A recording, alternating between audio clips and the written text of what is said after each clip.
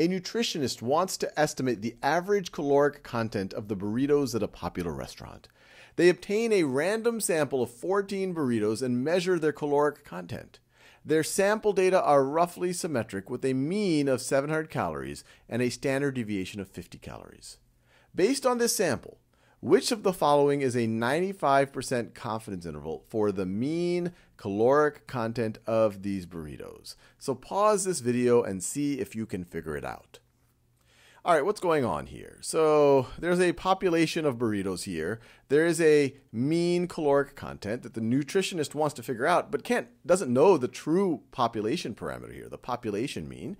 And so they take a sample of 14 burritos and they calculate some sample statistics. They calculate the sample mean, which is 700. They also calculate the sample standard deviation, which is equal to 50. And they want to use this data to construct a 95% confidence interval. And so our confidence interval is going to take the form, and we've seen this before, our sample mean plus or minus our critical value times the sample standard deviation divided by the square root of n.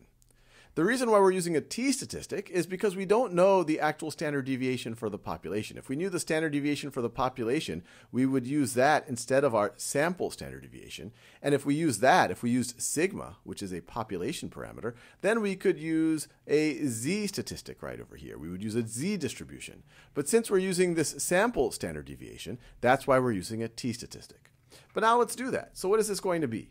So our sample mean is 700. They tell us that. So it's going to be 700 plus or minus.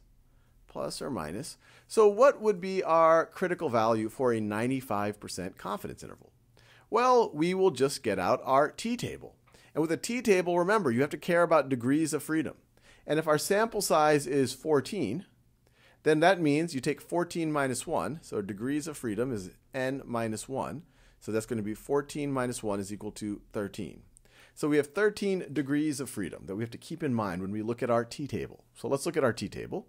So 95% confidence interval and 13 degrees of freedom. So degrees of freedom right over here. So we have 13 degrees of freedom. So that is this row right over here. And if we want a 95% confidence level, then that means our tail probability, remember, if our distribution, let me see if I'll draw it really small, a little small distribution right over here.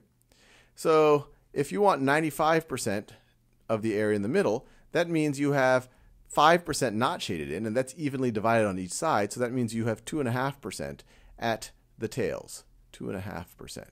So what you want to look for is a tail probability of 2.5%. So that is this right over here, 0.025. That's 2.5%. And so there you go. That is our critical value, 2.160. So this part right over here, so this is going to be let me do that in a darker color.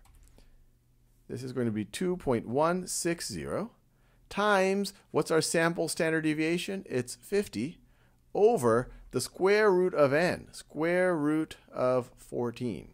So all of our choices have the 700 there. So we just need to figure out what our margin of error, this part of it, and we could use a calculator for that.